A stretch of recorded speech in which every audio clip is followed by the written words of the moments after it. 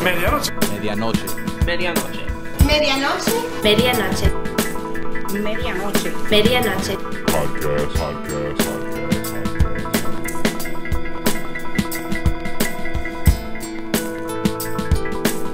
Medianoche. Podcast. Medianoche. Medianoche. Medianoche. Medianoche. Medianoche. Medianoche. Medianoche. Medianoche. Podcast. Mic check. 1 2. Yeah. 1 2 1 2. Ghost. What's poppin', y'all? What's poppin'? We're back.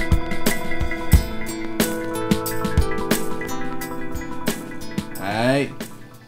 Hey, look, my name is Art Morera. Welcome back to Medianoche Podcast. I wish that I had an episode dedicated to sandwiches all for the Medianoche by itself because that sandwich is fire and I don't have one at the moment. And I am pleased to introduce, I got the homie, I got Ghost, the young sage here with me. Yes, sir. What's up, man? Not much, man. Just here, kicking it with one of my musical mentors. You know what I mean? I've been listening to your stuff since way back in the day. When I was working 18-hour shifts, that's all I would bump on the commute and stuff. You know, it goes pretty far back. I don't even know how to, I'm gonna be real, man. I don't even know how to react to stuff like that. Like, it's like a little strange to hear that. Like, thank you. Yeah. You know, don't get me wrong. Thanks, man. Like, but like, even just the tone that I say thank you in, like, I'm like mad self-conscious of how to not come off smug or like, even like, I don't need it, just weird, you know? Trust me, I've been working with a lot of local artists, and that's the same way I feel with a lot of... when I was a kid, that's all I used to listen to. My first concert and stuff wasn't a big name. It was, you know, in a church, seeing my friends that I knew from around the neighborhood get up on speakers and rock it for a bigger crowd than I had ever seen. You know what I mean? So that kind of inspired me to only want to listen to that type of stuff, you know? My sister, when some of my earliest musical inspiration came from like Aesop Rock's None Shall Pass and LP's I'll Sleep When You're Dead. My sister turned me on to that when I was young because I told her, she's like, what do you like to listen to? I said, anything underground. Just, I don't want to hear anything that's on the radio that's played all the time. Like, But I mean, like, were they your first impression of what's considered like underground hip hop? I actually didn't know who they were. Because the term underground specifically is like is a term that, like, unless if you even are aware of what the subgenre of hip hop that is. I get what you mean. They're not necessarily underground, but what I mean is they're local from like a further away aspect. Like when I was younger, I didn't even know who they were. My sister just had a friend who was into the local music of like LA and going to New York and stuff, and he sort of just gave her this stuff and said, oh, he won't know who this is, but he'll like it, you know? And then after, it was kind of a weird experience for me. My sister showed up, who I didn't think was a musical expert at all, and dropped this knowledge on me, and I was like... Yeah, man, shout out your sister, man. She, she planted a hell of a seed. Yeah, she did. Those styles are just, the lyricism in that, it was just unparalleled to me at the time. Everybody else was just doing a lot of similes and, you know, simple punchlines, and they were just taking it a step further. Like, I had to go back and re-listen to it a couple times, and you know. So your first impression of Aesop was None Shall Pass? Yeah. Did you go back further from that? A little bit, but not much. Have you bumped Labor Days, his first album? No. Oh man, that's wild. I'm gonna go back and listen to it now that you said that, but I probably have heard it, man. It's just I listen to so much stuff, and I'm an engineer, so I'm always like berating my brain with repeating the same melodies and stuff. I get lost sometimes, but when I hear it, it's nostalgic. But the None Shall Pass album and I'll Sleep When You're Dead, that one to me was just bananas because I had never heard anybody with my kind of mannerisms. Sometimes when I get on the mic, I have kind of a lot of people say I have like this New York accent, which is weird. I don't like to use a New York accent on purpose, but I guess it's the way I write. Maybe. I don't know. Word. I mean, yeah, I hear you. Like, you're from Miami, but the music that resonated most with you happened to be underground New York hip hop, and like it just comes out. Yeah, I don't even understand it sometimes. And it's interesting because I didn't want to be, when I was young, I wasn't always trying to be a musician. it didn't come until much later in my life when I was like 18 that I decided I was gonna make that my calling. When I was younger, I was just a poet. Like I wrote a lot of stuff, and it was just more of an event for me. And then a friend came by one day and said, I want to put you on a microphone, and I got all these beats, free studio time, come by. And I was like, I don't know if anybody's ready to hear a guy that looks like me coming out of a place like this, you know. You'd be surprised, man. Like, I mean, I feel you. Like, you know, you don't look like. You Google rapper, and you go to images, and like someone like you doesn't pop up. But if you keep going, page 13, 14, 15, you'll start to get into the John Waynes and all the. And then I saw LP, who's like redheaded, and he's very, very Caucasian. Have you ever heard LP's song Stepfather Factory? Yeah. That was one of my favorites. Or did you ever like get into Definitive Jux before he dropped like? My favorite one that he did was it was that love song at the end of I'll Sleep When You're Dead. It was Overly Dramatic Truth. Word. So, something about the lyricism in that was just like he was tearing himself down. Yeah. In front, like on the track to that person. And you know, that's not easy for a rapper to do. They usually don't like to tear themselves down. It's all a big facade for a lot of them to build themselves up. Yeah, and you know what, man? Like it's that approach that I've become like more. I've been drawn more towards like, I'm not really crazy about just 100% ego all the time. Like, bro, I mean, where's the humility? Yeah, bro. Hey, listen, man. Like, usually, I mean, I remember when I was coming up, the albums that I would listen to, the whole album would be like braggadocious, and then like a couple love songs, and you'll have the breakup song, and then at the very end, you'll have the retrospective, right? Yeah, like the outro. And those songs always resonated more with me, you know. But you had to wait all the way to the end to get to them, so it's like you had to be really patient as the guy who appreciates that kind of thing. Yeah, man, I'm not gonna lie. I'm starting to like the music that I'm making now is totally like just that, you know. Shout out to the last project you just put out, that with Where You At. That song really resonates hard with me. Oh, Transit City. Yeah. Thank you, man. Yo, thank you, bro. I mean, shit, bro. You know, thanks, man. Yeah, coming from around here, it's really weird for me because I lived in a lot of people would say Miami Lakes, but it's on the border of Miami Lakes and Miami Gardens. And when you look us up in the mailing list, we're technically Hialeah. So it's like you're like right by Goldman, Barbara Goldman. Kind of. I'm in PSN, over there next to like where the park is. There's a park over there with a basketball court and like a farm store is over there. Okay, all right. I think I know what were you talking about. That's my stomping grounds. I grew up there, and yeah, I'm doing my best to make sure that Keep talking. I gotta turn down the volume of this TV in the background. No, but that's your stomping ground. I'm listening. Yeah, when I was a kid down there, it seems like everybody wants to paint you out to be in the nicer neighborhood, but it's like you're not.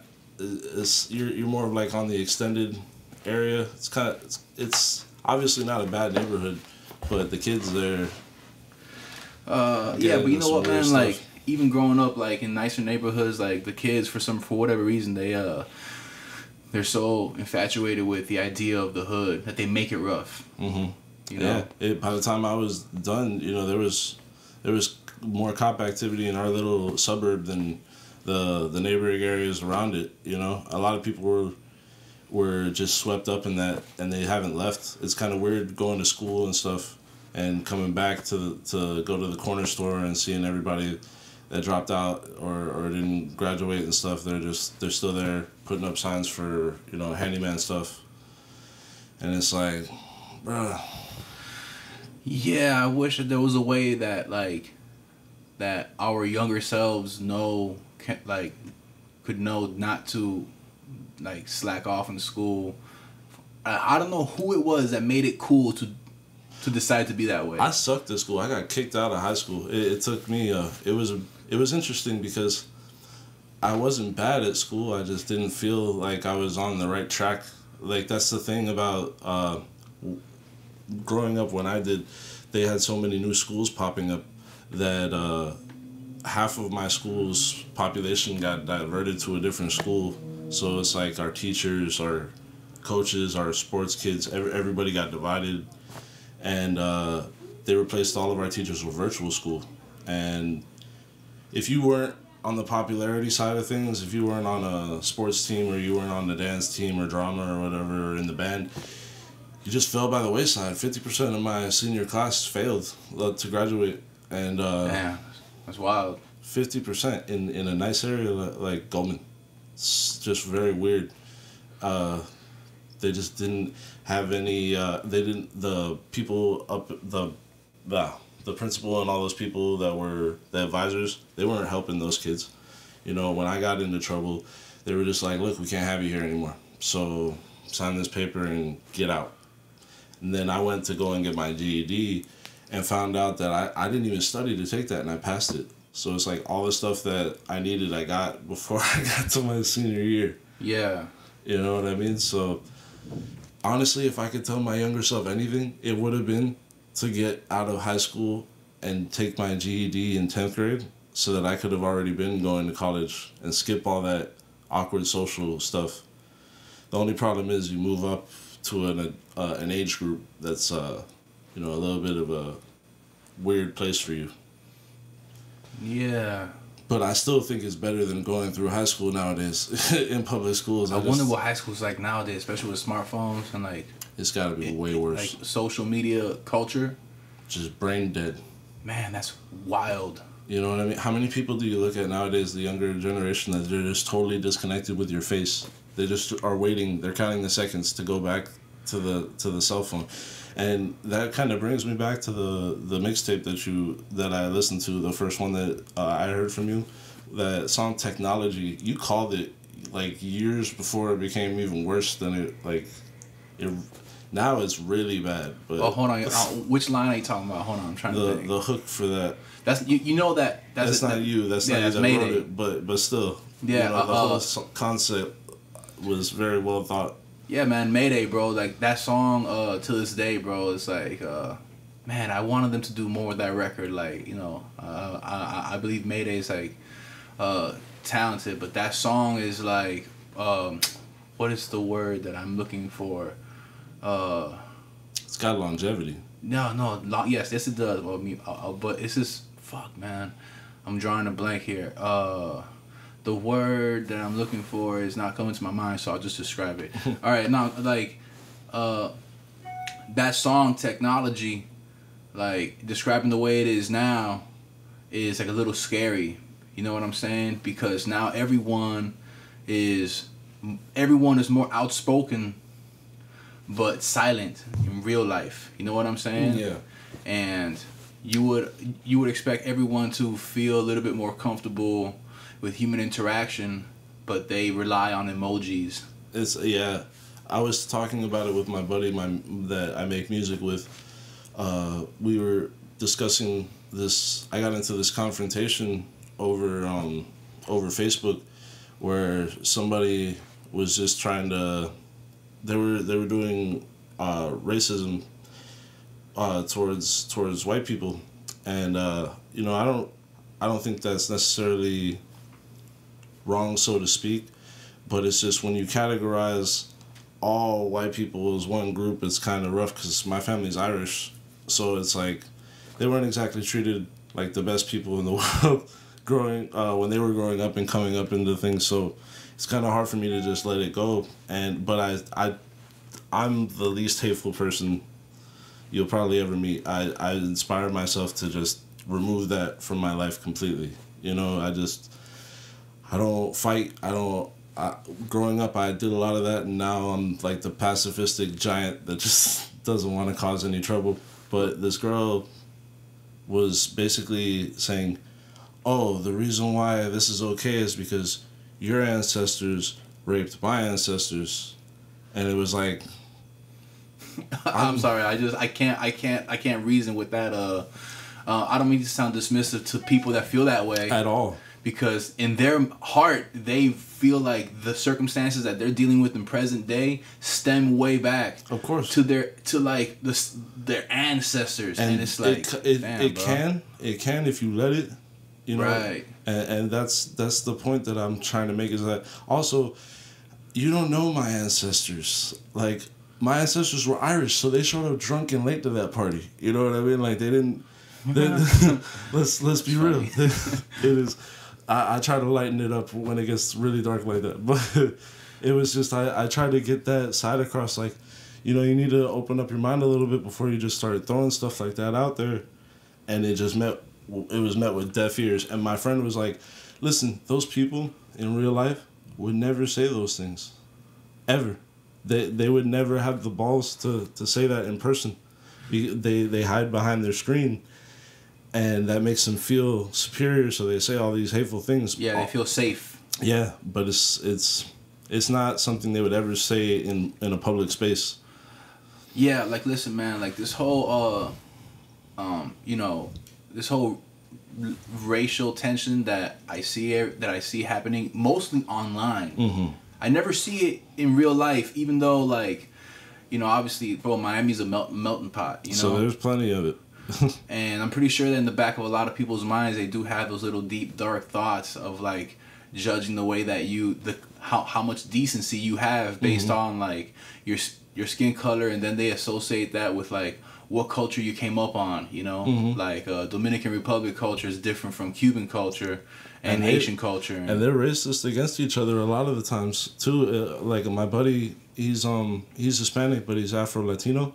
So he tells me because he's Cuban, but he's the darker Cuban, that he gets a lot of hate because of that.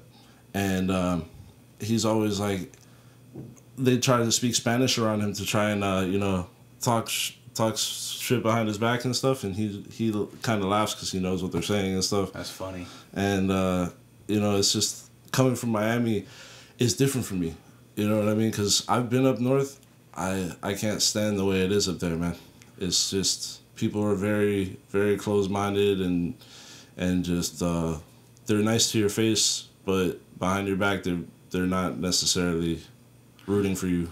You know, man, like, when you start to look at things from, like, I think that when you start to look at things from just a psychological standpoint, I feel like a lot of people they'll develop an opinion about who you are, but they don't mean to necessarily hurt you. So then the way that they feel about what they perceive as character flaws, they'll let that out behind someone's back because they feel like, yo, who am I to, like, just sit here and just criticize you to your face when, like, so I'll just keep that to myself. But when you're not around, it's not gonna hurt your feelings for me to be more vocal about it amongst people that I'm okay with talking about these things too, you know? Yeah.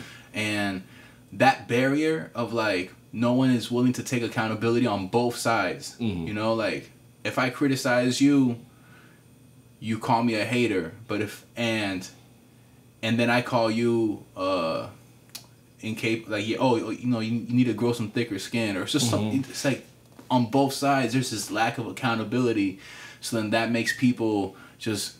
Yeah, like, I grew up in when I went to work with my dad in construction when I was like 15, 16 years old. And when you work in construction, you have to have a thick skin, because if you don't, those bosses and supervisors will ruin your life. You know what I mean? They're pretty rough. And, you know, you just you kind of just have to learn how to take it. So you grow up with that kind of ethic, and then you go to school here in Dade where everybody's ripping on each other. That's like the common thing to do in the classroom, at least when I was growing up, was have a ripping contest, you know? Yeah. Like, where I really learned how to grow some thicker skin more than ever. Like, I thought I had it before, but I realized that I still had a long way to go. Like, I had to develop that real quick when I had to do my 4 months when I was locked up. Like, when you're there, and, yo, those people, like, that's their way of passing time to, that's like, the only thing lighten they have the mood. to do. Yeah, you know, just a bunch of dudes just cracking on each other, you know, and then. Like That's it's some rough. people ain't with it, and they all right, word, let's take it. You know, let's They don't hold let's back. throw one. So, I mean, man, it's funny, bro, because especially coming up like in hip hop with like battles, you know, like you almost like I remember like in the old school battles, man, like you know you're signing up to get made fun of in some way, so you almost try you preemptively. Like, let Make me fun not. of yourself. Yeah, Right. like listen. Let me not wear a shirt with a funny design. Let me just not try to give them no ammo. Let me make sure my tape is fired. Yeah, for sure. And you know what's funny? Even if your tape was like perfect, like people are still gonna. Say it's not. Yeah, and that's the whole point. You Yeah. know, like no matter how hard you try, and no matter how flawless you are convinced that you are. Like, people are still gonna be like, nah, I don't like you. It was interesting when you were talking yesterday on the podcast that I heard about battle rap and stuff, because I have some buddies that are actually doing that right now. Shout out to those boys, because that is such a tough circle to be in.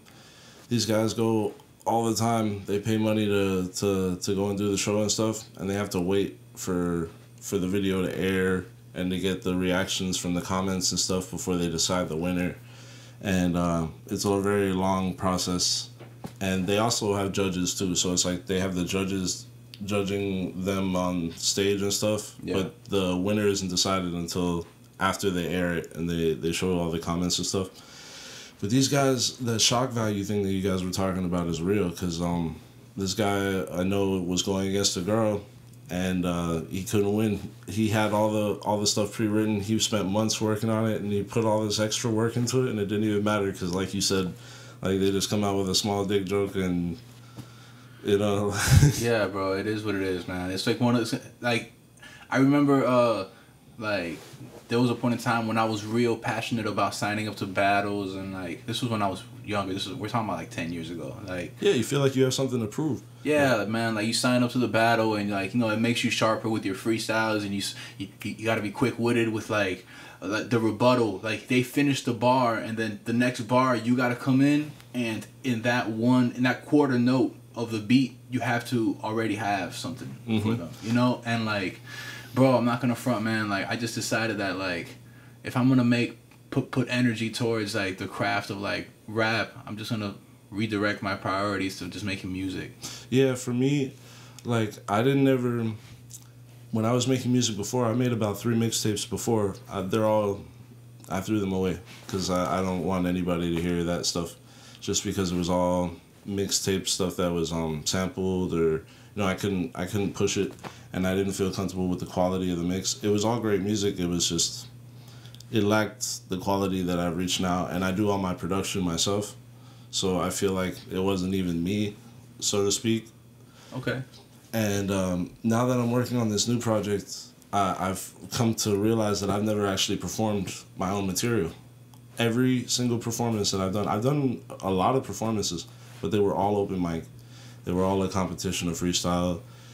I did great, and I got great crowd response, but it was never my own material, and that almost scared me for a little bit, until I was like, you know, I think it's gonna be easier because I have all the stuff memorized.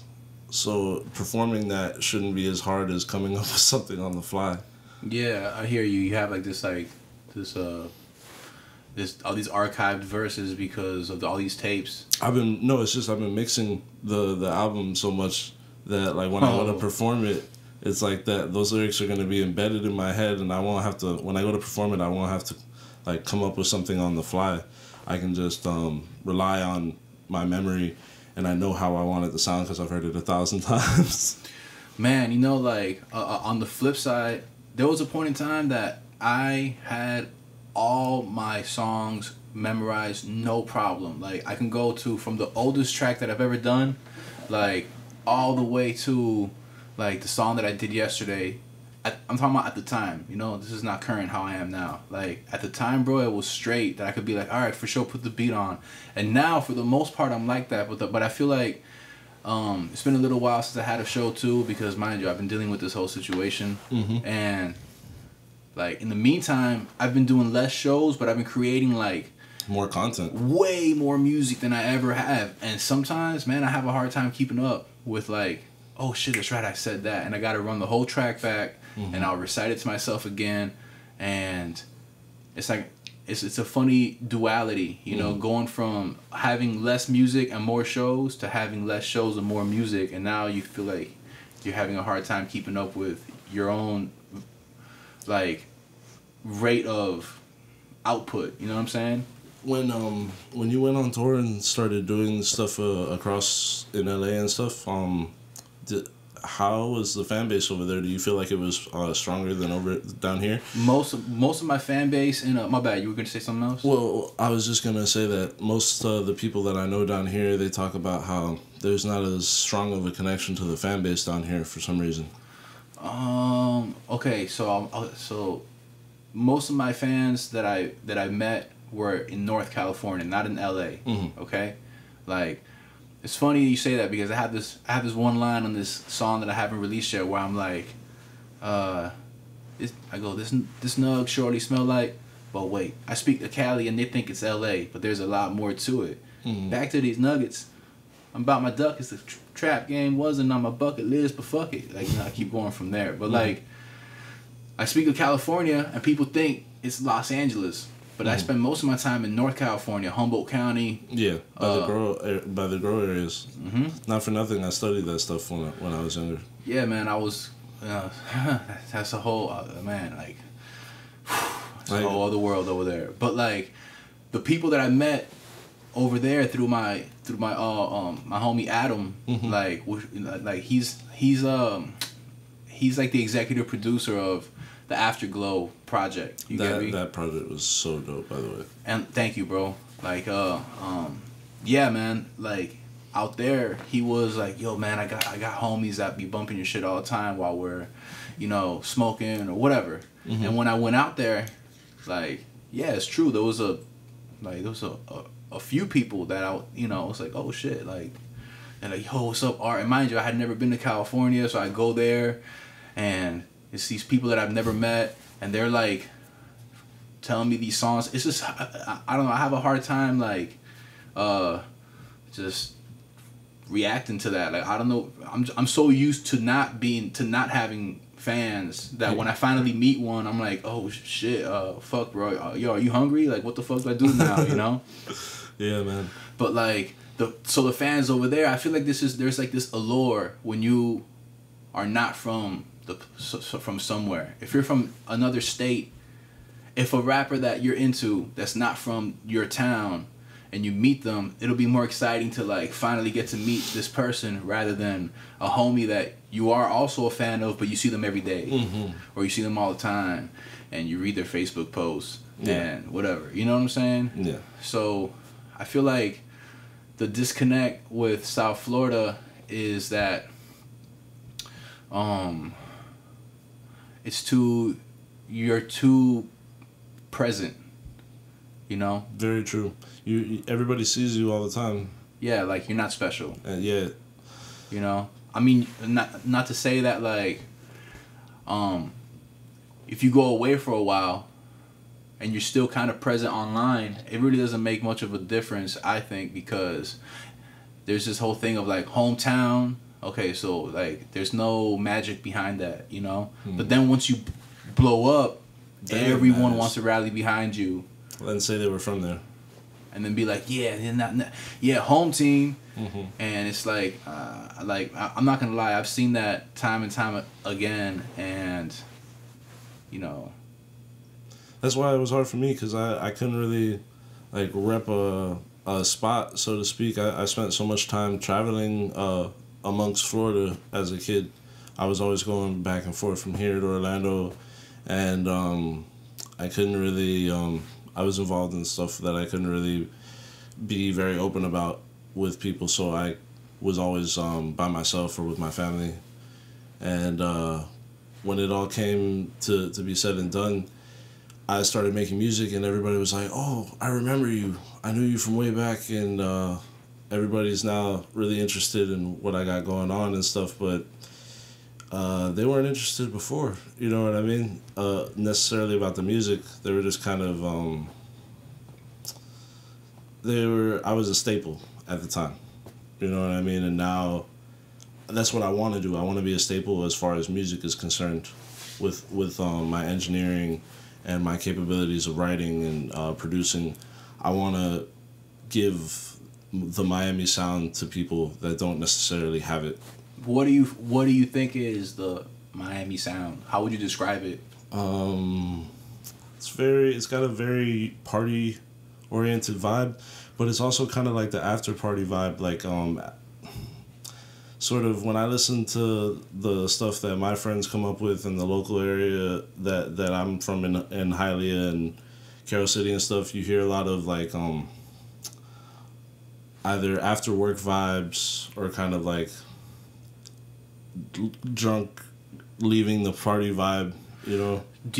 So like adding on to that, right? Do you feel like out of towners see Miami? Okay, like this is like the psychological approach. See Miami is like the mainstream side. They don't like really if you're not from here, you think you associate Miami with party. So then you EDM music, up tempo, just like whatever, party music. But then if you're from here, it's something totally you're different. You're not at the party, you're working the party. Yeah, I totally get that. I worked at clubs when I was a teenager as cleaning clubs. Right. Hey, you're a bartender, you're a bouncer, or you are a barback, or you're cleaning the club, sweeping up while people are dancing. Yeah, so like you are not excited about club music. Nah, you want to hear some, let me drive home and unwind from the club music. Yeah, let me smoke something, let me chill. Let me think about where I'm at and how to get to where I want to be. Because this is the thing, man. Like the song that you showed me, right? Like, it doesn't sound like Miami hip hop, but you're from Miami and it's hip hop, so it is Miami hip hop. Well, the great thing about that song was that it was more like personal as far as those thoughts and ideals for the production.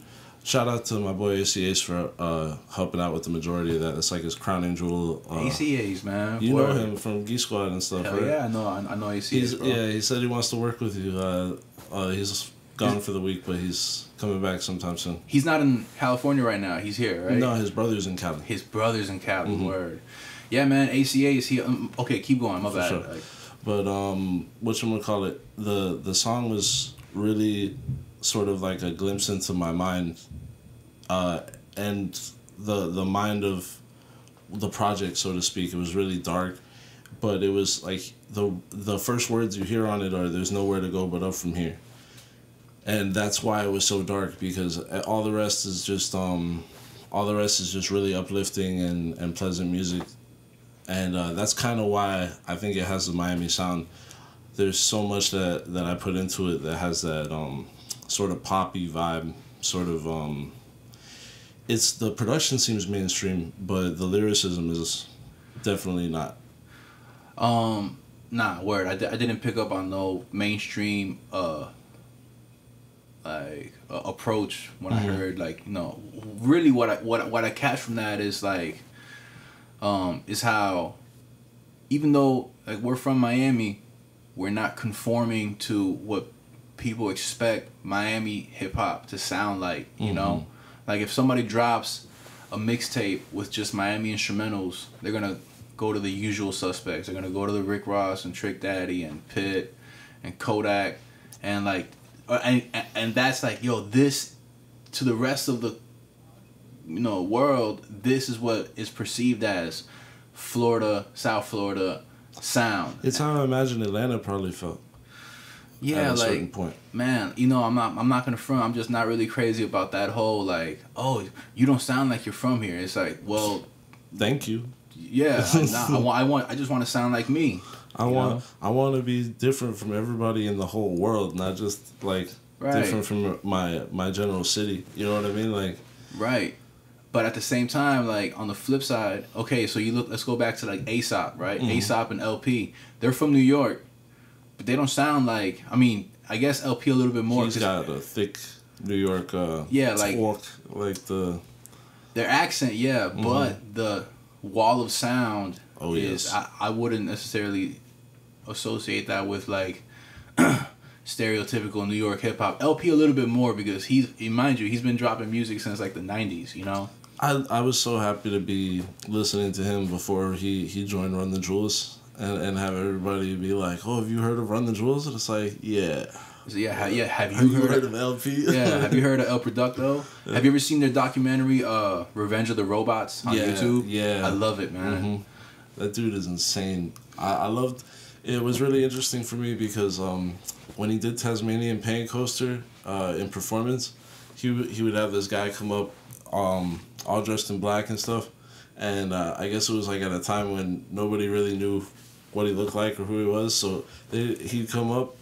And the guy would do the whole entire first verse, like, but lip syncing. And then after, LP would jump up and it's like, holy crap, it's that freckle dude. It's so funny. It's just, like the ultimate reveal. Yeah, man, like LP is like, I think that LP and Aesop and Atmosphere, these guys are like responsible for, or mostly they spearheaded this like abstract, dense, like much more wordy and heady like hip hop, you know. It's like you really do have to listen to it twice. You can listen to it once and you might catch everything, but like when you listen to Citronella by Aesop, that story has so many layers to it. You know what I mean? In reference to like perspective of the people involved in the story. He really goes into depth of capturing what they were thinking and how they were feeling and the sort of chaos of it all.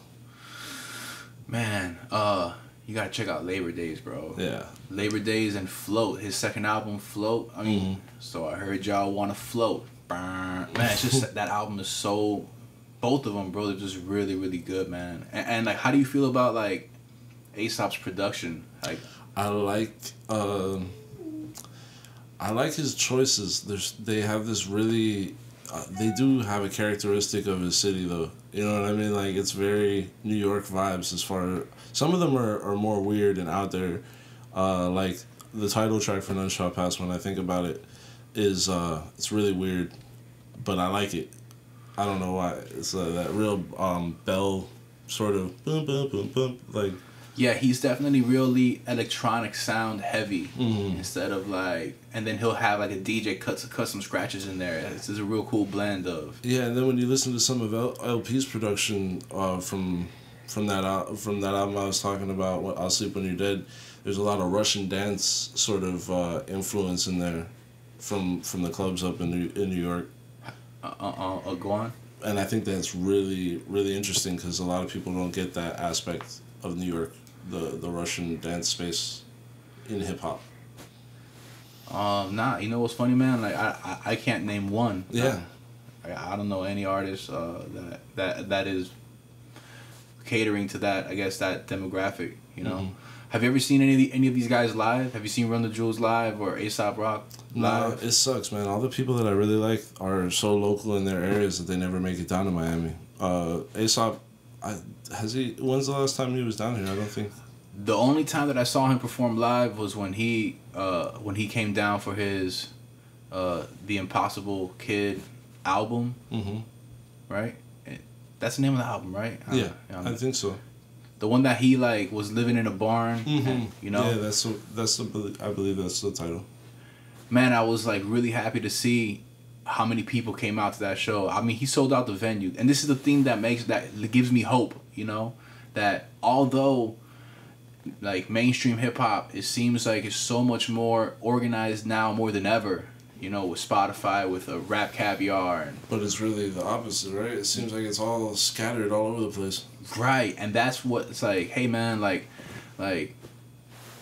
no artist should feel pressured to have to win over a crowd that probably isn't even meant to embrace your music anyway. You know what I'm saying? Like, I'm not saying that they can't potentially, but like the people are out there, man. You can have a whole neighborhood of fans that you've never even met. You know what I mean? And the interesting thing about Miami is that we could be doing great things as far as the artists, but a lot of them develop personal differences and they end up not being able to work together. Like right now, as a studio engineer trying to get artists to work with me, It's hard, man, because I get one person there and they're like, oh man, I really like your stuff, I want to work with you, and then I tell them who I worked with, and they're like, oh, me and that person go back, and so such and such happened, and it's not gonna stop me from completing a project with this person, but it's like you got to be aware of those roadblocks when you get into a business like this in a place like Miami, where a lot of the artists are just salty at each other for one reason or another, instead of, you know, working together. The ones that do work together, they make great stuff. I gotta tell you, there's a Bro Life. I see them going on tour and stuff. They're not even from here. They're from Broward area. But, you know, it's just that idea of uniting with a group to actually go out and do, like, if you're going to pay to play, have your group with you so that everybody's making money, so that we can all ride the wave together, all bring our fans together. And that's kind of the only way it's working down here. Yeah, like, I think that the way to go, which is kind of, I don't know if I have this PA system that I bought. I have this PA system, and I got the mics and all that. I have all the equipment necessary to put on a show, and that is, like, my next approach, because I feel like, if, like, there's this alumni of just artists that they get along and they put on shows and they're supportive of each other. Mm-hmm. Like, that is what's really gonna breed, like, passionate fans for the next generation and onward. You know what I'm saying? Mm-hmm. And it's true what you say. Like, here in Miami, and I know this for a fact. I mean, I'm guilty of it. Where, like, man, someone will just say something funny sometime, and that's like, it. You're cut off. Yeah, or like they'll or you'll feel like you're not getting the point, the same opportunity, that there's favoritism, you know. Mm-hmm. Like, such and such is like throwing shows, and like you sign up, or like you hit them up, like, hey, what's up, let me rock. Mm-hmm. And they'll be like, alright, I'll let you know, and like, it never happens, you know what I'm saying? Yeah, because a lot of the artists never actually initiate that. Like, they're usually they lose track of that contact you back, the giving you feedback aspect of it. There's too many of us out there that just, oh yeah, I'll get back to you, and then I get on a song or two or three, and then I get a phone call that I gotta go and do some emergency, and then I forget. That happens way too much down here. Yeah, listen, I have this calendar, right? Yeah. I mean, I have your name written on that. I was like, yo, he's coming through at noon today. I'm here too, you know what I mean? Yeah, so I was like, man, thank God, bro. I got a tire, like, not for nothing, before I got here, I checked my tire for its pressure, and it was low. I can't even fill it up because I bent the stem on the tire valve. But did I cancel? No. But see, like, if more homies from the city show the same type of commitment, or like just being able to follow through, there will be more of a sense of community out here. But everyone's on that wishy-washy, like, yeah, I'll holla at you, and like, it just never happens, and then you just move on. And I've done that too years ago, but like, I saw what happens from doing that, and I'm trying to make an effort of, like, being more solid, everyone collectively being more solid, you know? Yeah, and a lot of the problem is not necessarily the follow through is the biggest problem, but it's also, when you can't make it, is the communication of that fact. You know, like, as a studio, since I'm having my studio be out of my house, a lot of people just think that I'm doing them the favor of recording them, but it's like, no, I'm trying to make this my business, you know? So when you schedule something with me that goes, that I'm really not gonna miss that appointment ever. Like, 100% of the time, if you say you're gonna be there, I'm gonna be there. So when you don't show up, and I'm there, and then you don't call or let me know that you can't make it, it's like, would you do this to a studio business? Like, or would you want it done to you? Yeah, exactly. Like, or a workspace. Like, if I had a cancellation fee, you probably think twice, right? But because I'm doing it out of my house, I'm just supposed to, oh, you know, you have so much free time. It's like, no, dude, I'm working on stuff. Like, this is, people don't understand music is a job. It's not just a hobby. And people think that when you do it all the time, you're doing your hobby all the time, so you can just hook me up. But it's not the case at all. And also, like, just people take for granted just the time, bro. Time, man. Like, in the grand scheme of things, like, yeah, what's an hour? But it's like, exactly, what is an hour? If you died, wouldn't you want another hour? Yeah. You know what I'm saying? It's like, in an hour, I can make at least a song or two. You know what I mean? Like, a production or two, and have a whole song idea, like, conceived.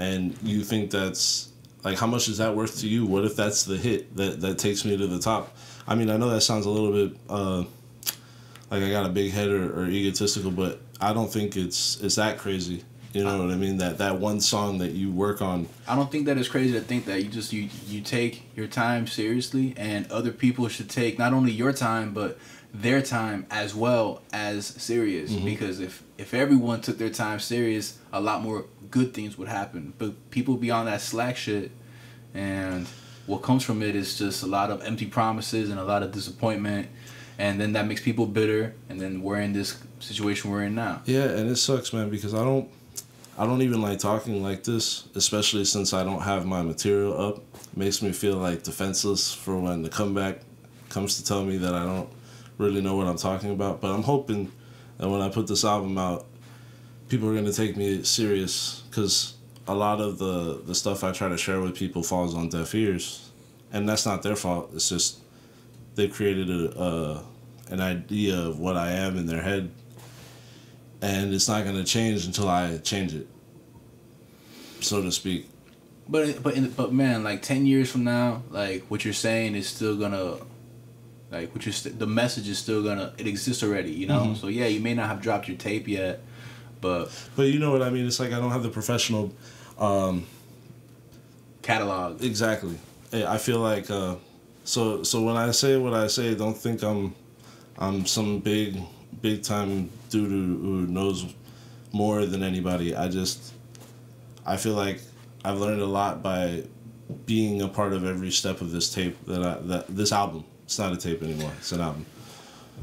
And that has really made me aware of how difficult it is to be in different positions, like the mixing standpoint, the engineering standpoint, the mastering standpoint, the recording standpoint, the production standpoint, the writing standpoint. All of these things, they don't necessarily all come together for most artists. They got to pay somebody along the way.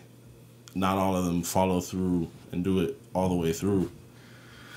And there's nothing wrong with that. Not many people have the patience to sit around and listen to their songs thousands of times. You want me to be honest? Once I put this album out, I don't ever want to hear it again. But everybody else, I really hope that they want to hear it again. You know, I made it so that everybody else can enjoy it. And you're gonna be hearing you might not want to hear it again. But I'm going to, because I gotta those songs. Yeah, I'm not gonna let it fall by the wayside either. But you know what I mean. It's that as an engineer of your own stuff, you really are done with that track. Yeah, I feel you. Like, but you'll walk away from it, and then you'll cleanse your ear palette, mm-hmm. and then time's gonna pass, and then you're gonna come back and be like, oh yeah, that was tight. Yeah. You know, and before you know it, man, you're just gonna keep making more music, and like before you're gonna get that itch to like make the beat. And I've been dying to ask you this question. Where did you learn how to engineer and you produce a lot of your own stuff too, right? Now I do. Yeah, but where did you learn that? Because I did a lot of it self-taught. All right, so engineering. So my first. All right, I mean, I'm gonna try my best to be concise. Long story short, you know. Yeah. For a while, like I saw engineers doing what they were doing, and it looked like the Matrix to me. When I was in high school and out of high school, and I was in this crew called DMG, and we were working with this engineer called Drop, and Drop, he works with like people in the industry, so I'm watching this guy just like speed through mixes, because he just knows exactly what buttons do what. He gets paid by the hour, and he's giving them what they want, what they pay for. Like we used to have this phrase in the studio when back in DMG, where they'll be like, or I'll try to convey to Drop or whoever, like get really to Drop, hey, just make it sound kind of. I just didn't know how to. The terminology was just foreign to me, and I'll be like, and he'll just be like, yo, just chill. I'm gonna make it sound good, and make it sound good became this like phrase, you know, yo, Make it sound good. Yo, just make it sound good. Yo, run that take back. Why? Drop it, just make it sound good. And no, but for real, run it back though.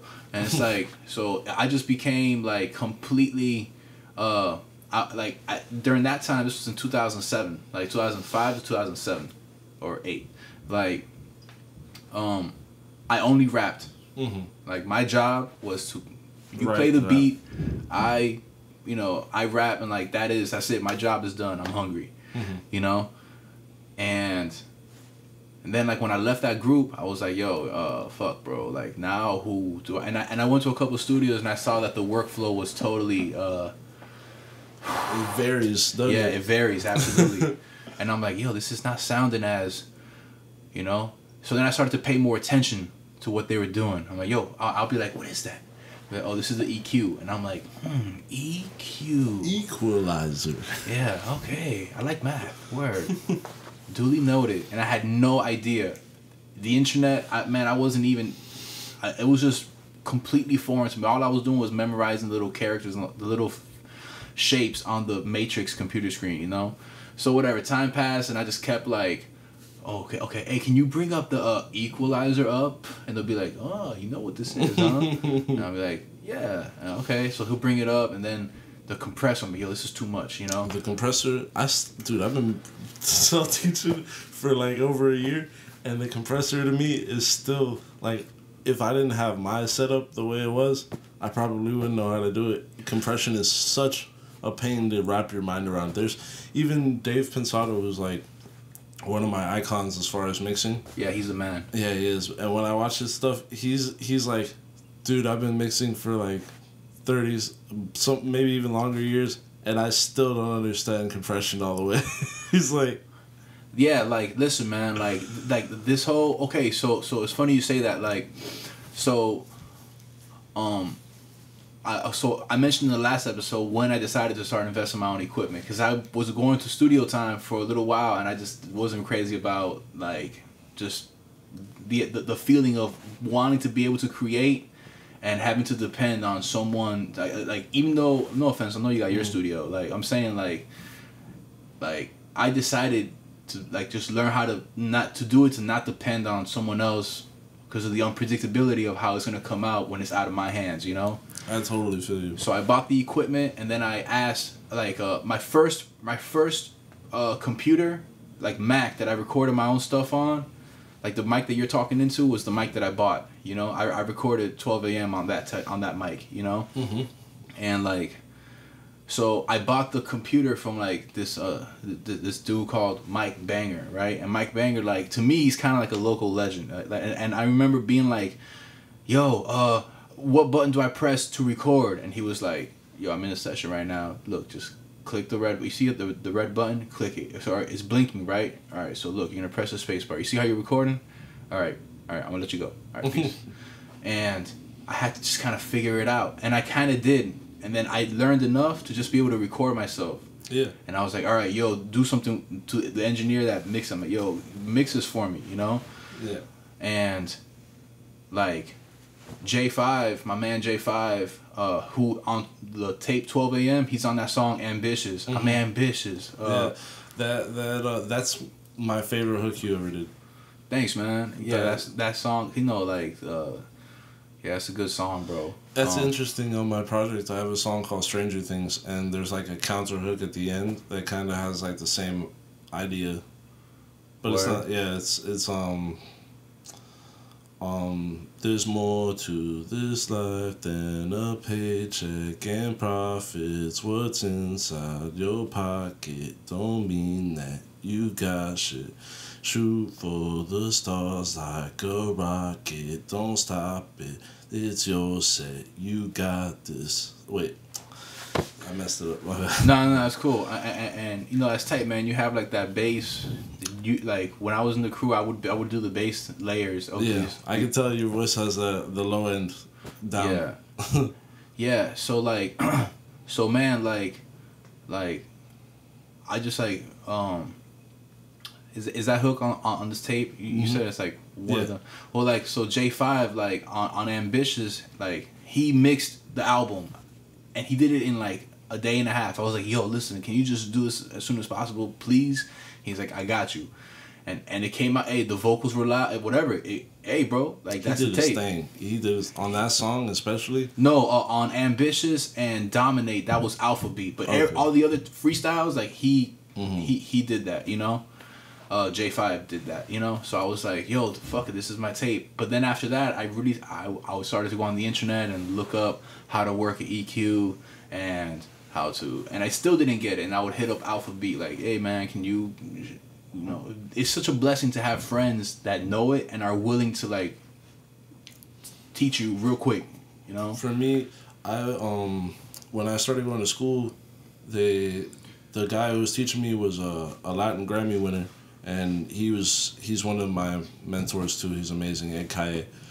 He's a saxist and he plays a lot of other instruments as well. But he taught me basic mixing on Pro Tools, and he could only teach me so much because his expertise was in live sound and jazz. So his mixing was, teaching me how to use a gate to get rid of the bleed on drums. Yeah. And basic stuff I would never use, you know what I mean, in the hip hop world where everything's a sample. So then I ended up getting a friend of mine who worked as a chauffeur for an exotic car rental company that was attached to a studio, and he tried to get me in there, but it was a shady setup.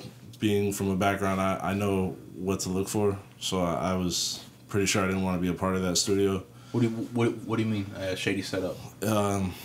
He had several businesses and a studio and a ton of equipment. Nobody knew how to operate it.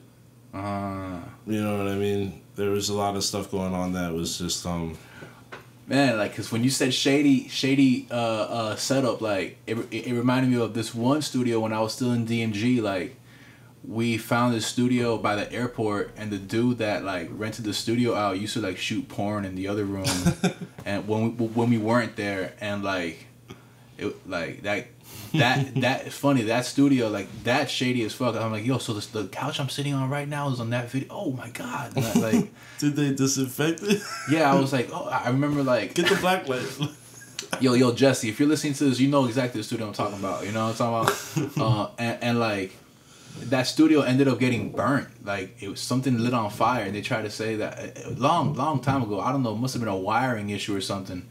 Like, so when you said shady setup, I was like, immediately referred back to the porn arsonist studio. No, I just like, I had just recently watched a bunch of videos and gone to class and learned about diffusers and stuff, and I come in here and he has a softwood diffuser on the wall with like pieces of wood this big, like the biggest piece is like this big. AKA, he paid some contractor to do it, who was just like, oh, I'll just put a bunch of wood pieces on here and call it a day and tell you it's some fancy wood and you're gonna buy it because you have the money. You know what I mean? Basically, there was no love in this studio. There was no knowledge in this studio. It was just somebody who thought they could make some money who put it together. Oh yeah, I'm familiar with. And then like that. Yeah, and then right across the street was this dude I went to high school with, who was a DJ'd all up and down the East Coast for a while, and shout out to the Scientist. He is a friggin' genius. And I worked with him for a bit, and that guy taught me more about mixing than anybody. Basically, it was more from observing how he would do things fast instead of like him being a step-by-step coach for a lot of it. You know, he wasn't necessarily explaining how a compressor works to me or anything like that, but he was teaching me more about signal flow and setting up buses and having your template ready.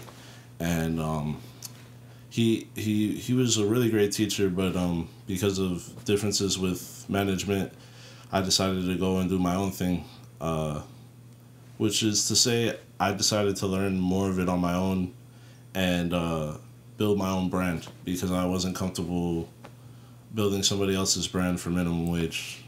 You know what I mean? I hear you, man. I mean, shit, but like, it's a great feeling though, right? To be able to just learn, and then you can modify to just shape how you want yourself to sound, and you know, like, it's a great feeling, man. Yeah, that being said, when I left, I was trying to create a template that was as similar to his as I could, thinking that I needed everything to sound like him. and then you find out that that stuff doesn't work for you. It really doesn't. Mixing is so subjective, and and the tools are so different that what's good for you really might not be good for me. And it's funny, like, have you ever seen that meme online where it's like a skeleton, like, over a mix board, and it says trying to find the right mix? Heard the snare for the 10,000th time. Yeah, or it's something. like a skeleton there, like, laying there. Like, you know, man, maybe it's because, like, how much time I've spent, like trial and error, but, yo, like, I really try not to take too much time. You know, I have my template that works for me. And, you know, I'll turn some knobs and I'll just kind of like make sure things... I try not to butcher the song, you know? Yeah, for me, when I was younger, working with HGP and the Geek Squad and the High Guys and stuff, when they were mixing, they always used Waves plugins. And it's because they were the easiest to pirate online. And I got them from them and Allegedly. But then it got to the point where, well, I mean, this is the thing about those. They're too expensive to buy, and you want to try your product before you buy it. That's the whole reason why these cracks existed in the first place. So when you get them, the whole concept is to try the ones you want before you buy it so that you don't have to waste your money. And not to say they never did, but when you feel like you got $7,000 worth of software, you feel like you're the man, and you don't necessarily feel like you have to learn how to use it because it's free. But then I went back and I got a new computer and I didn't want it to die, so I bought everything all up front with my own cash and paid for all the plugins that I needed.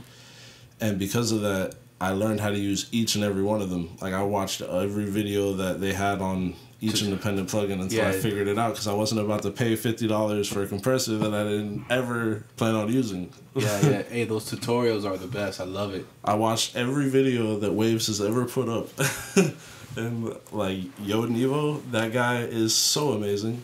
Teaching me how to use VST synthesizers as envelopes. Like, this guy's insane. You know, I think that, like, the focus point in hip-hop coming, like, the next focus point on, like, what member of the team is going to get the spotlight of appreciation is going to be the engineer. It's about time, man. But even right now, I still feel like producers, they don't get enough. Because, I mean, you don't hear about anybody but, like, the 2 or 3 major big guys. I mean, besides the older classics, you know what I mean? The 2 or 3 new guys are all you're going to hear about, and that's frustrating as a producer, because it's like there's so much good stuff out there. Yeah, shit. Hey, I'm not going to argue with you on that. I totally agree, man. Like, I think that producers don't get... There's not enough limelight to be... that's, like, shared amongst all the producers that are truly worthy of that. But there are some channels like, you know, like Rhythm Roulette on Mass Appeal, or Andrew Huang. If you ever seen his stuff, his production is insane. Yeah, you know, but I feel like in time, as time progresses, like, for example, like the DJs, they got way up there. Yeah, the DJs was the original star, and then the rapper became the spotlight for 20 years, and then the producers were like, yo, okay, what's up with us? Yeah. And then, but I feel like after the producer is going to be the engineer. You know what? I saw this video on Facebook that was talking about photographers and how, like, artists will approach them to do a video for them, and when they tell them the price, they're always like, come on, man, like, I'm trying to grow with somebody, or you know, like, why can't you just hook me up? You know, I don't understand why I gotta pay so much money. And I get that so much as a producer, it's not even funny. And the reason why is because of pirating. It's gotten to the point where people have pirated software for so long that the artists now think that what we have is free. That every producer that has the software got it for free. So they shouldn't be charged because they got it for free. And it's like, no, I bought every single one of these things $25, $50 at a time. It should not be free. I put time into learning music theory and I'm writing your song for you. That's the part they don't understand, is that as a producer, you should get a songwriting credit, you know, because they didn't come up with the melody for the hook. You did, most of the time, unless you're a singer. Like, as far as the hip-hop community, a lot of them are following the line for the melody for the hook instead of coming up with their own melody. So when they say, oh, I wrote the song and you just made the beat, it's like, no, we wrote the song and then you wrote your lyrics to my song. And that's a way different concept than me just giving you some beat. And well, also, like, you know, man, like, there's so many producers out there that they just be slanging cheap-ass beats. Like, yo, 2 for $25. And it's like... because they didn't pay for the software. You know? I mean, or they're just... They just want volume. That like, too. You know, fuck it. I'm gonna make 5,000 beats in a year, and I'll only lease them, and that'll be my income, or whatever. You know, whatever their approach is. And that's the other thing. I was in class, and I learned that you can't really maintain a lease in court for your beat. It's not. You can't hold on to it like that. The reason why is because when I write a beat, and I sell you the beat, you change the name of the project, so there's no way to track that with BMI or ASCAP once you remake the song. So for me to give you a lease on a track with a specific name, that lease ended the moment I rewrote the name. So you can't even hold it up in court. You mean like save as? Like you save? No, I mean like the beat, I name it one thing, right? But when I give it to you, are you going to keep the name of the beat? Oh, word, yeah. That's the name of the beat, but... when they start writing the song, that name goes out the window, so your attachment to that whole song is gone. So you aren't getting royalties for that, even if it was leased or not. Like, you can't keep track of that. So if you try to go to court with a lease agreement for a beat, it'll never hold up.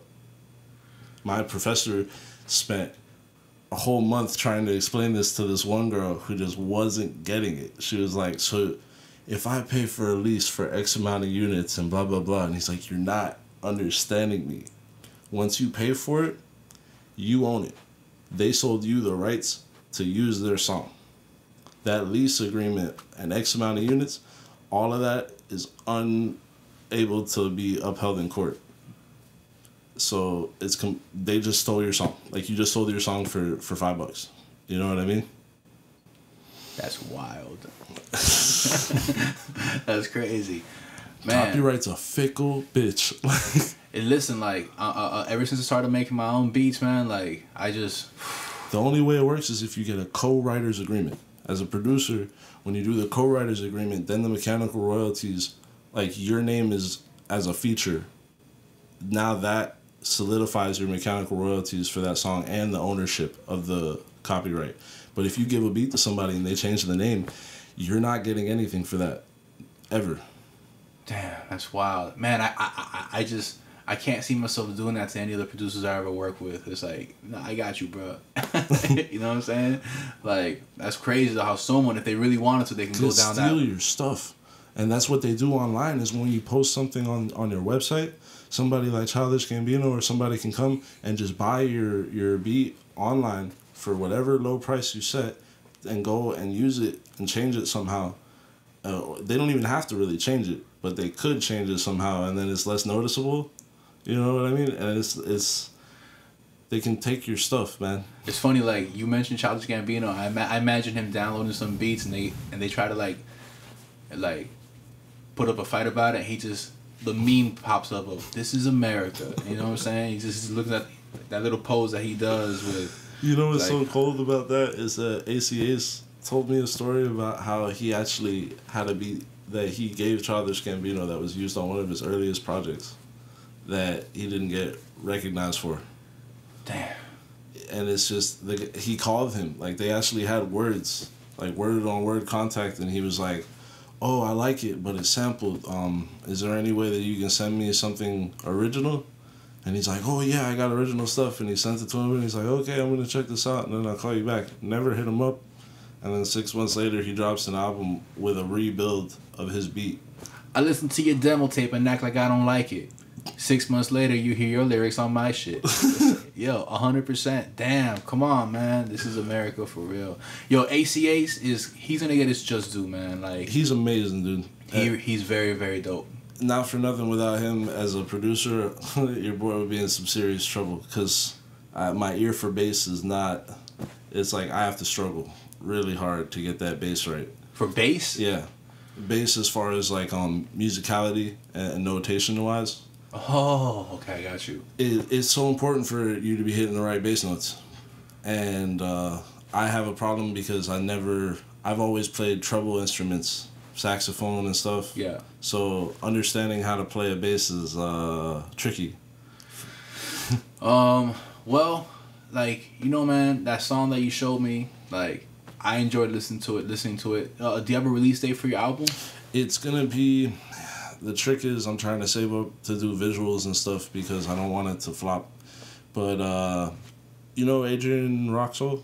Yes, I do. I was gonna reach out to him because I saw his video recently. Whoever did the editing for that did a really great job with green screen stuff. It's really not that expensive. But I was gonna hit them up to see if they would do like lyric videos for me because I feel like I'm so into my lyrics that's kind of the route I was thinking of taking. Plus it's quicker, cause I'm not a great idealist when it comes to coming up with visual concepts. Yeah, for real, I got you. It's like that's not your focus point. So. Yeah, I don't think I feel bad going to a director and being like, I have no vision, so I want you to hear this song and try to help me come up with a general. There's some directors that love that. I know, but like, most of them hate it because it's like, what do you mean you have what? So how do, like, you know what I mean? They just it's not that they aren't creative. It's just that they feel like if they got to do all the work. Yeah, it's like, yo, give me something to work with, fool. Like shit. Now, okay, so you don't have a release date because you're working on visuals now. I think I'm gonna have it dropped within 2 weeks. I'm gonna try and set up an album release somewhere, most likely at Rent Spot over in Wynwood. Because a lot of friends I know have been performing there. I'm trying to release it so that when I go back to school, I can talk to my professors about doing performances on campus. Word, man. They are always willing to help out people, man. Shout out to Dade, Miami-Dade College. Yeah. It's a transit college. Like that college, they don't have anybody.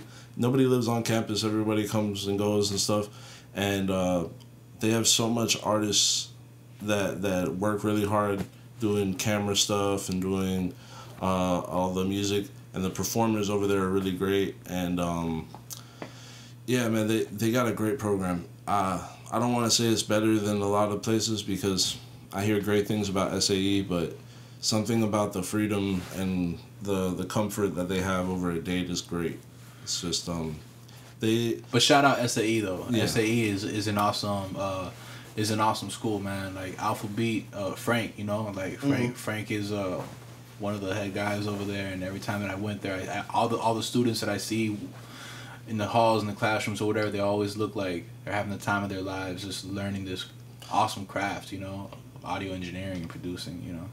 Yeah, it's crazy, man. I've grown up with so many artists that are now everybody's going in different directions musically, and it's a good thing. It's just makes it harder to work together because the genres are so spread apart. I would imagine that would make it more fun. I would think so, but it's like my uplifting messages sometimes would probably not be heard on a more new age mumble setting. You know what I mean? I want to be involved in production so much that's probably where I would shine in something like that. Is like, you know, man, like let's like, I kind of wanted to. I'm actually happy that you said that because I had planned to make this like the closing note. Like, even though the music that you make isn't surface level like mumble, the music I make, like it ain't mumble rap. You know what I'm saying? Mm-hmm. But to my surprise, like the people that favor mumble rap, like they also like your stuff, don't they? They'll bump like an MF Doom. Mm-hmm. They'll bump it's almost like their tastes are wider, isn't it? Yeah. It's not. That's crazy, because I think that's like a sign that the music is evolving to a point where you can, the same people that's listening to mumble rap can also listen to hard rock, can also listen to me, but it's also disheartening because you don't get that same fan base. Well, like if you look at a festival lineup, and you'll see a Suicide Boys, Yeah. and then you'll also see like Atmosphere, and then you'll see, whoever else. But the audience is all there. Mm-hmm. These people pay to see all these guys. Mm-hmm. So it's like, with that being said, like, just focus on being you. You know? I think it's a sign that things are evolving, but it's also that it's the ADD mindset is so much that people just can't focus on one thing anymore. And I think that's scary when you think about it, because our fan structure has to be completely different. Because back then you had these diehard fans that were just like all about one genre, and like they lived their life by a specific genre. And now it's like people are just so diverse that they're just a citizen of music, I guess. Yeah, like, would you rather have 100 diehard fans or 1,000 casual fans? Mm-hmm. Dudes You who know? just like jamming, period. Yeah. I mean, really, shit, man. Like, Buy it. yo, thank you. Hey, listen, you enjoy my music? Yo, my man, thank you, you know? And, like, that's why, like, I'm trying to, like, push this this narrative of, like, listen, just be who you are. Instead of trying to, like, mind you, like, at one point in time, I was just a young kid, and I went to an Atmosphere show, and I was already playing with the idea of rapping, and, like, that show and the conversation I had with Brother Ali when I was in high school sold it for me. Yeah. And now that I'm the age that I'm at now, and I have conversations with some young homies, and they hit me with the, yo, check out my tape. Like, they're a little bit too eager. It's like, I was there once, Mm-hmm. so I could understand what it's like. Because if I had a tape, I would have probably passed it to That's the Brother way, Ali too, you know? That's the way it's different though with me. Is that like my older stuff, I was so, I don't know, I didn't feel proud of it as much. I felt like, yeah, I'm a rapper, but only if you say I am. Sort of like, I would have to get my friends to be like, oh, did you know about this guy's stuff? Oh, he's pretty dope. And I'd be like, eh.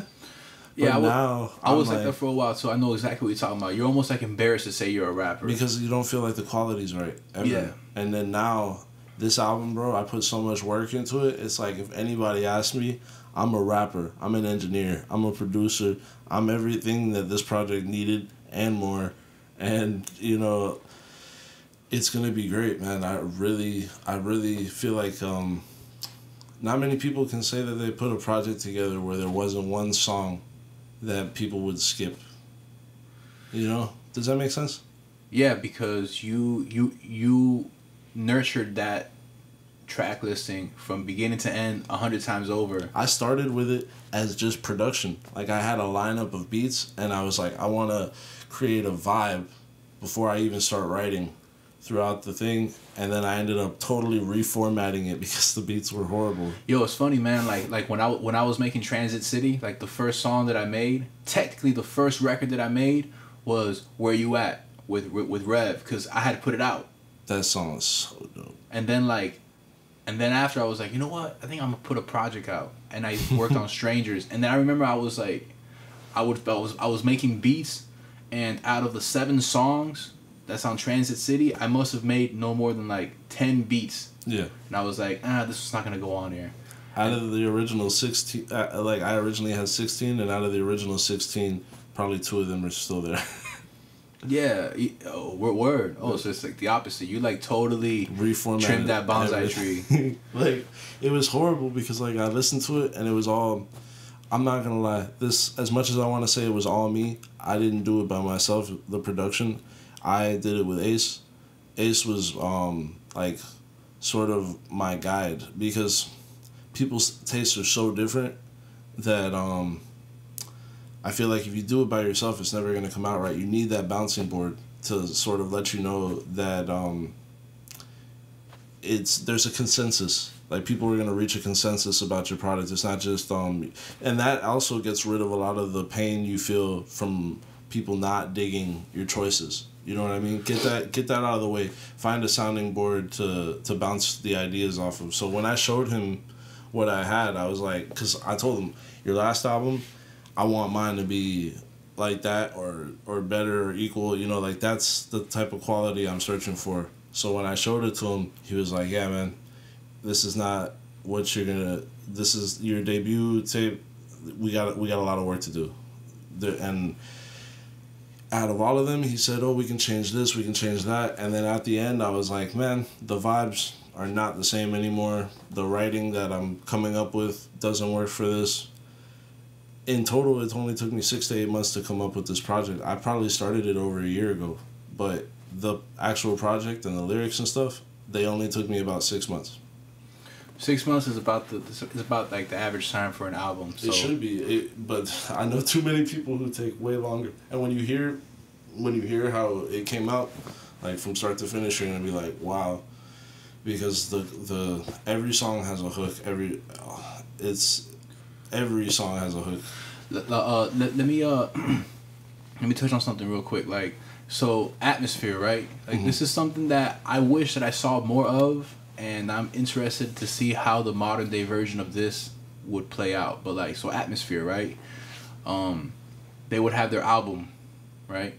Mm-hmm. And aside from their album, when you go to their shows, they'll have this series called Sad Clown, Bad Dub. Are you familiar by chance with that phrase at all? Sad Clown, Bad Dub. It's like it's kind of like a B-sides series, you know? It's like, hey man, like they would only print out like a couple hundred of them or something, you know? Oh, I get what you're saying. And they're like B-side rough mixes, unmixed, unmastered. Only real fans want them. Lo-fi. Yeah. Sloppy, but that gave it the aesthetic. Yeah. Mm-hmm. And to this day, if you go on YouTube and you look up a Sad Clown Bad Dub tape, you'll scroll down some of the comments. The fans are like, "Yo, this is my favorite song from this guy. Yo, this is my favorite. I can't believe I found it. Yo, oh my God, I can't believe I found this song." Because so it's interesting how an artist can put all this focus on creating the perfect track list for an album, and the songs that didn't make it are their favorite ones. Are the favorite ones. So it's like, with that being said, it's almost like people are just gonna like what they like, and you would almost be doing that song a disservice of like neglecting it from its potential favorite listeners, you know? Mm-hmm. Some of the songs that I removed they were great songs, but I was dependent on features, and I was like, those features fell through, and I was really sick of waiting around and stuff, so I repurposed the lyrics for a different song that I did for myself, and the writing and the engineering are the two things that were basically, like, I can 100% say I did them. You know, the production I share credit for because Ace really did his thing on this album. For me, it would be a disservice to him to say that I did it all myself, because you can't come up with stuff like that without a partner. You know what I mean? Like, that's why music sounds so much better in collaboration. Not to say there's anything bad about solo work, but it's just something about collaboration on the same wavelength with another artist really, it reaches more people. Yeah, it's like food. Like, listen, you can only put salt on this food, and like salt will be proud of the meal. But if you throw in another ingredient, it just opens this whole new world of combination that most likely more people will be able to enjoy if that was the approach that you wanted, you know. But like how Rev said yesterday, like, only you know how to season your steak. You know what I'm saying? I actually liked what he said about that, but I wanted to shout out like that. If you read any book, they tell you that you really shouldn't mix your own stuff. They say that you're supposed to, because you're so biased that you cut through your own mix a bit, because we have these ideas of, like, we sound bad. I know, because I butchered my mixes for so long before I figured out how to do it right, that it's like, it takes a special kind of person to be able to mix their own stuff. You know, like when I mix and master my own things, like I'll send it to homies like, yo, what do you have think? to. What do you think of this? Their set of ears is like a lifesaver for me. And Without like, it, you probably lose your mind. And how many times do they tell you that something's wrong and you got to go back and change it? some of my homies are more critical than others, and I want little details like, yo, tell me if is the reverb too high, is the snare too low, like what's up? Oh, you know what? I was gonna ask you yesterday before we end. Like you said that you you said that you're like, oh, some songs I'm not sure what to say in the beginning or the end. Mm-hmm. You know? Yeah. And like basically, a lot of my songs have dead space at the beginning and the end because I'm not that fresh coming up with little ad-lib stuff on the spot type of guy. I'm so precise about everything that I put on to recordings that it's always empty. And I have my last 3 projects were just so like that. It was just a name drop or no name drop, just pure beat. And then I realized that it's because I'm a producer and I wanted to let the beat shine, but you're doing yourself a disservice because people need to hear some kind of life in your song. You know what I mean? So yeah, I hear you, man. Like, and it's a little funny thing to kind of like get over, but after a while, you press record, the song starts, and you'll just be like, yeah. Nah, I'm just here.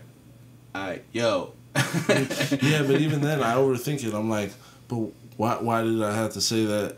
Like on this other song, I say that too. So or check it. Like I say check it too much, so I gotta change it somehow. So like what I did for this tape was I tried to think of the concepts of the songs. Like one, I have lighten up, so I took my roar bong and I fucking put it up to the microphone and took a rip right in the beginning, and then I did this like reverb push on the exhale of my breath, so it like fades into the beat really cool. It's like that's tight. See, now you're using plugins as instruments. Mm-hmm. You know, like that's awesome.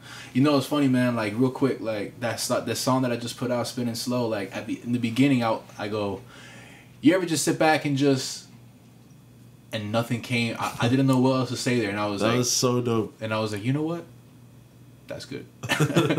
And like it kind of in a weird way fits with the song because that song is when you sit back and you just kind of like no words come to you because you're just processing. You know, it's almost like that moment where you hit the blunt or you hit the joint and somebody's like, "What were you gonna say?" You're like, "Oh." Yeah, that little. It's all in your head. So that's why I was like, you ever sit back and just. And it's just silence, you know. Yeah. What was that? Oh, yeah. All right, but look, man, we've been talking for over an hour. I know that some podcasts like Joe Rogan, they be talking for like 7 hours, and like when I used to work with Drink Champs, like Nori, I remember the episode when Nori had Swiss Beats, like Swiss wanted it to keep going. Ask me more questions, and like EFN's like, I gotta use the bathroom, bro. I'll be right back. And like people were just sitting there waiting for it, and it's like a 4-hour podcast episode, so like.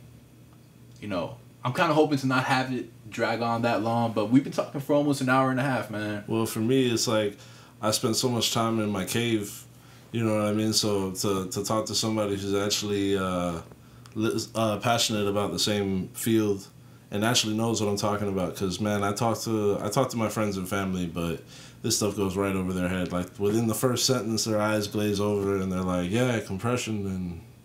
Yeah, you're like that guy in that episode of The Twilight Zone that he's on Mars and they drop off a robot to be his companion, and the robot to him is like your laptop to you. Oh yeah. And like the only person that understands is the people that come by and drop off that guy some food and books for the next 2 years. And I'm the guy that went to Mars. Yeah. In this analogy. So yeah, I feel you, bro. Like I mean, I could talk about this all day, man. But yo, this was fun. Yeah, man. You know what I'm We're saying? gonna do this again. Once the album drops, I want to come on and talk about that, man. That's gonna be interesting. There's a lot of concepts in there that are really cool to go over. You don't have a release date yet at the moment? 2 weeks. I'm gonna have a single. I'm not sure which one, Okay. but it's gonna drop. I gotta get a move on with this. I've been doing all the intros and outros this week, so that's gonna be finished by Friday, and then everything else is just distribution and paperwork and Okay. visuals. Well, shit, man. Like, be proud of yourself, bro. You know, you finally, and before you know it, as proud as you are of this project, you're just gonna start working on another one. And it's just gonna be another project that you're as proud of. And time goes on, more projects come out. And yeah, I think the next one I'm gonna avoid doing like a concept album and just let this one be more freedom, because the last one was just so much work and it was stressful and it was like coming to grips with a lot of issues from the past that I wanted to close the chapter on. So I want the next one to kind of be all about the future and just have fun with it. Word. Well, on that note, let's close this up, man. We got Ghost of Young Sage here. Ghost of Young Sage. Where can they find you on social media?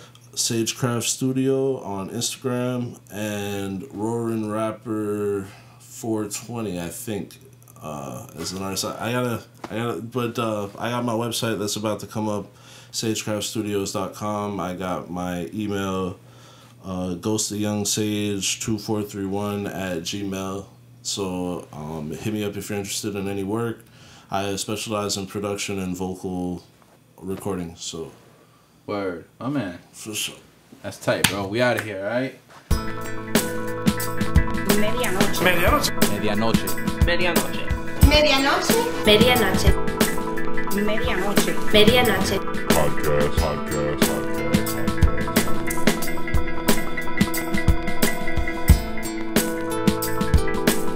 Medianoche. Podcast. Medianoche. Medianoche. Medianoche. Medianoche. Medianoche. Medianoche. Medianoche. Medianoche. Podcast.